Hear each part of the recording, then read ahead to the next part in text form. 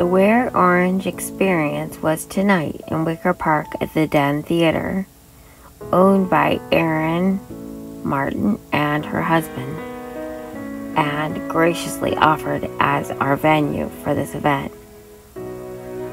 There was a room where there were some silent auction items, and also where the groups that have been selected as our 6 beneficiary groups had tables set up.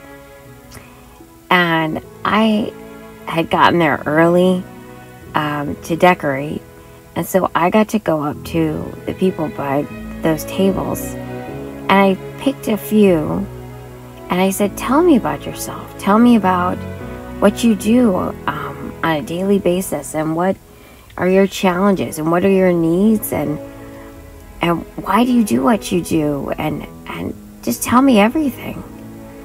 And they were so many of these women had lost a child or more than one to gun violence, and there they were telling me that it brought them hope and healing every time that they then helped someone else. It was so inspirational, and it was acknowledged that we were there for a solemn day. The Wear Orange philosophy and message is that we're remembering the victims of senseless killings and gun violence, and celebrating the survivors. But the survivors who were invited to our event and who are the beneficiaries told us that they wanted for the message to be hope for tonight. And I have rarely had a more joyous and fulfilling experience at any party that I have been to. And I will call this a party.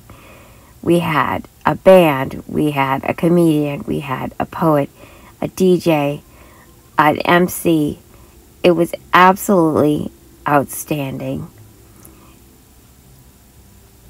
Through the generosity of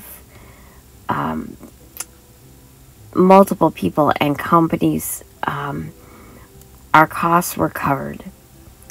And aside from a few things that need to be settled out, every penny that was purchased as part of a ticket, or that was donated, or auction items that were donated, and then the funds raised on the silent auction, the live auction, and our raffles,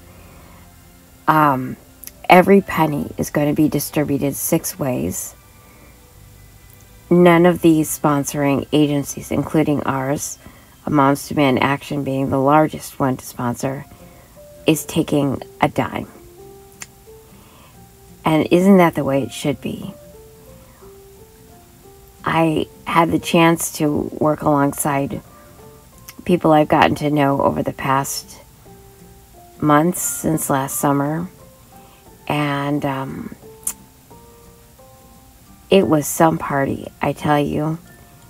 I am thoroughly and completely worn out, but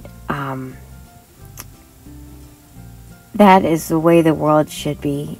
And some people who are involved in politics and or leadership in communities around ours said that this is what they had been waiting for us to join with people not like ourselves and just give. The tally of the final amount that will be distributed amongst these 6 organizations should be out within a couple of days. I just can't wait.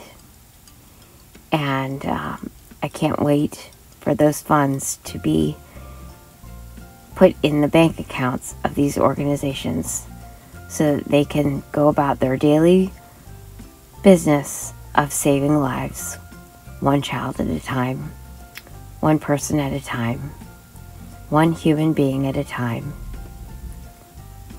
And isn't that the way it should be?